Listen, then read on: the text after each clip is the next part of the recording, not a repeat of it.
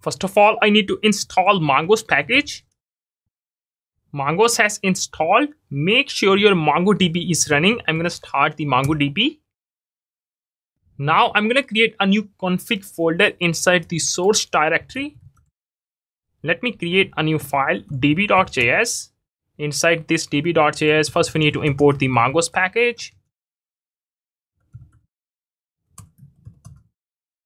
And I would like to use the promise. So we need to tell the Mongoose, hey Mongoose, I want to use a promise with the Mongoose models method.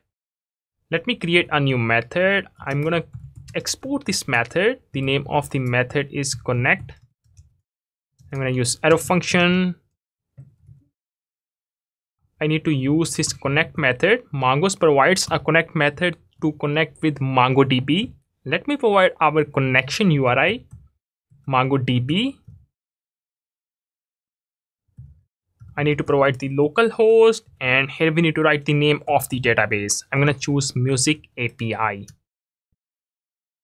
And now we need to use this method inside the app.js file. I'm going to call it here, connect. Let's try to run the application. It's good to go. I did not get any error.